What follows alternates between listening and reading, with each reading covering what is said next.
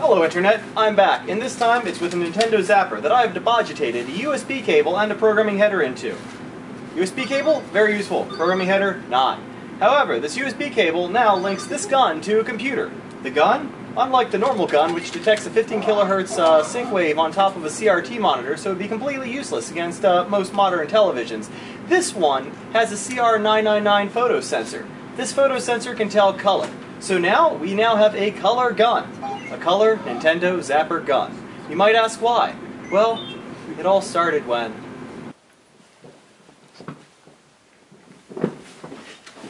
Hey Charles, I had an idea.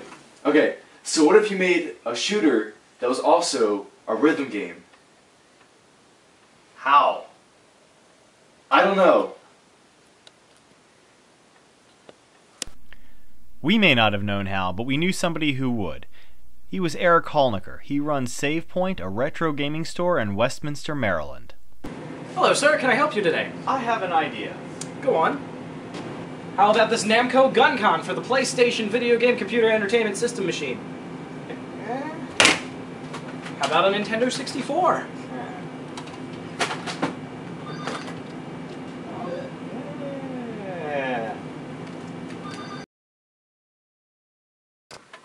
So if you tear one of these open, it's actually really basic. I've already unscrewed it here for you. Really all it is just the shell and the circuit board in here that has a photo diode on it that's actually susceptible only to a very specific frequency, so that you can only use it with a TV. Ingenious and yet really annoying. So I'm going to have to replace this with something else, and I'm going to kind of go through that a little bit. So we'll see how it goes. What I have here is the electronics from the device kind of broken out. You can see that it's a very specialty shaped circuit board, having the little notches in specific locations to fit. So I just took a pair of calipers and measured all the little segments out, and decided to lay this out in Express PCB. So what I did first was produce this board. As you can see, it's just a rough draft. There's lots of problems with it. I tried using a flexible flat circuit board to store the graphical component. Did not work. So I redesigned the board, and this is the redesign right here. And so now I have a long tray with I2C on it, so I can put multiple I2C devices if I want, and I still have USB on the back. The first device I have here is the magnetometer, and this I'm going to be using in order to tell which way you're shooting. This is a feature that the original one did not have, so I hope to take advantage of it. This is the next device. It's the carrier for the photo device, and this thing was much more difficult to solder than I expected. I tried doing it on a flexible flat circuit board because I've done that on a couple things before. It did not pan out, so I'm going to try it again on this hard circuit board.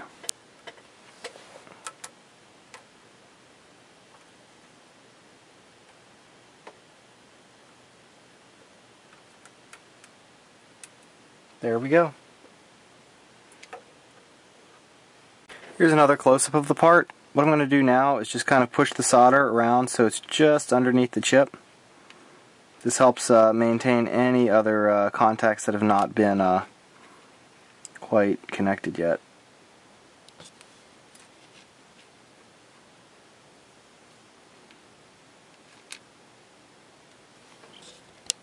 I have these two side by side here, and the goal is to get the photo part lined up with the other photo part so that it'll be in focus in the final product. So the way I'm going to do that is mark off on the track here where exactly that other LED falls. So it's about right here, if I can get some solder on it. And as you can see, what I've done is kind of gotten the solder where I want the other part to go. And it's going to be just in front because this part mounts like that.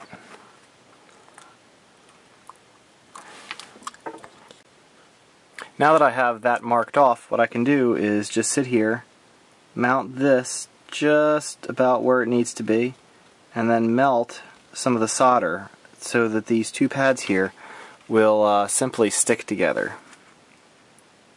So if I just line it up, apply some solder, then this thing is now freestanding on the board. So now what I can do is apply this right inside of the gun here. Whoops, upside down. And the idea is that it's pointed forward and it fits right into the little groove, just like that. This makes it so that it fits snugly and it won't really rattle around too much when the corresponding grooves on the other side come down on top of it. So I'm going to just do that right now. Ooh, come on. Come on. Oh, there we go. And it just fits together all nice and snug without any trouble at all. No gap, no nothing. You can see down the barrel there, at the end of it is the photodiode. The idea is that as you go away, it still appears to remain the same size, so it'll make a spot on the photodiode wherever you're aiming. So here I have the gun opened up completely. The main chamber here doesn't really have any black around it, and you can actually, it's somewhat translucent, so I'm going to have to spray paint that black in order to prevent any extra light from coming in. To do that though, I'm going to have to remove all of the really important components here, which really the lens and the switch are the only two that I can think of. The next step before we spray paint the guns is to apply masking tape. So the idea is that we want to mask off everything that we don't want to have any paint on, and that's really the outside of the gun. I want to maintain the orange color. I've used masking tape in order to cover the outside of these guns. I've been very careful to cover all of the outside of the guns. The inside doesn't really matter as much. I'm just going for a 90% solution. And then what I'm going to do is take some spray paint. I have no idea if it's going to work. I just got some of this plastic spray paint, and we'll see how well it adheres to the plastic. I'll take it, and going to give this a shot here.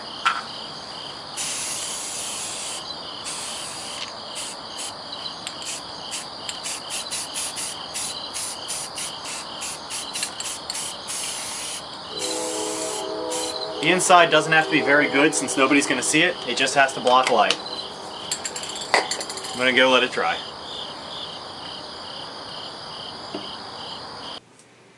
Simply because I'm using USB and we already have a cable coming out of the gun, while I can't use the existing cable for anything effectively, what I can use is I can use this USB cable and run that up into the gun. So before I solder all the wires on, I can just simply run it on through and then solder them down. Now we have it all assembled, we have the USB connected, and we have all the boards in, and the programming header on.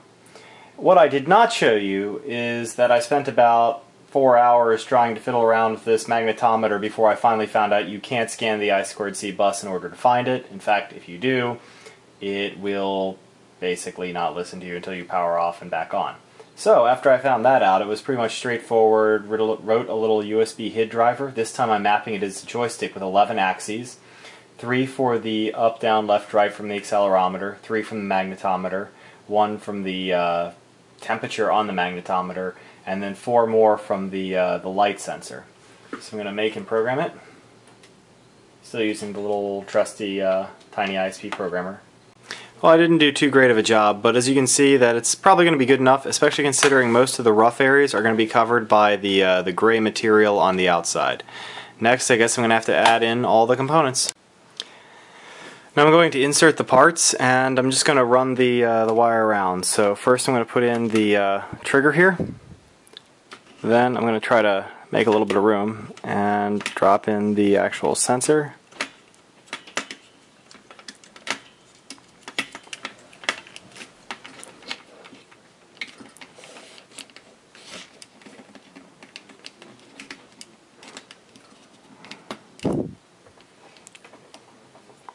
Bring up the little spacer, drop it in, and then we're basically ready to rock and roll. Let's get the top on and we'll be done. This is the final gun right here, all opened up. You can see that the inside is now completely painted black. You can see right over here the photo sensor and the accelerometer and the rest of the guts. Still connected up with the original plug and the USB cable coming out the bottom. I now have a completed Nintendo Zapper here, except not really at all. And I have on my computer here, JS test with the 3 values open, the red, the green, and the blue right here. And as you can see, or may be able to see, the red goes from about 97 on up to about 350 when I go over red. Green goes from about 136 on up to about 340. and blue goes from about 117 on up to 238. So it's working pretty well. I can even stand back over here and it still has very similar results. And actually the blue is slightly more pronounced. Actually, so are all 3 channels. So I guess that means it's focusing really well. Here I am with the finished gun, and I'm up here back at Save Point where they originally gave me the gun in the first place, and I'm at their LAN wall. Right in front of me is this nice plasma television, and I have the gun hooked up to a laptop out of view. This gun, now being able to tell color, I can aim it at the screen and it can tell the different colors apart. Of course, it has to train on this particular monitor because different monitors have different kind of response functions. Once it's trained, however, though, I can click the button and it now knows, okay, yes, everything's ready to go. And I've written a video game for this gun, and what it does is just kind of have a bunch of squares that show up and you gotta hit them, and it's like B-Mania or 2DX or probably a little more like amplitude or frequency. And when you hit the note, it makes the track go and you can clear entire tracks. So, I'm gonna go give this game a shot. I'm gonna aim for the red ones first, which has this kind of like low bassy sound. And I've cleared red. Now I'm going for blue, which is kind of the background roads.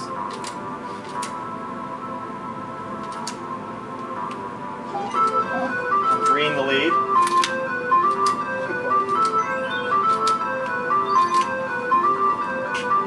Now yellow, the drums.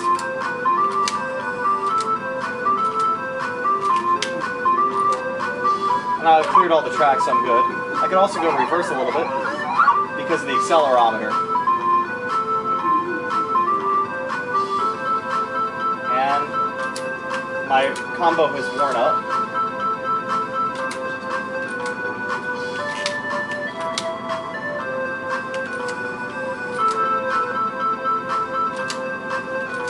Now a new note has appeared, track number 5, cyan, but I gotta clear out the blue track first.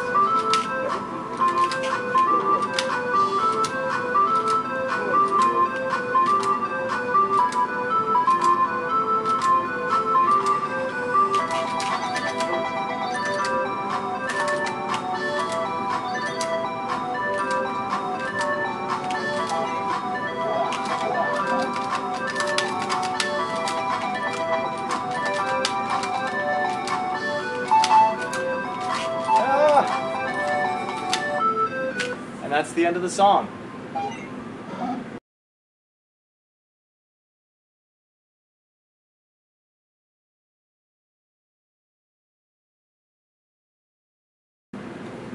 La la la la la la la la la la la la la la la la la.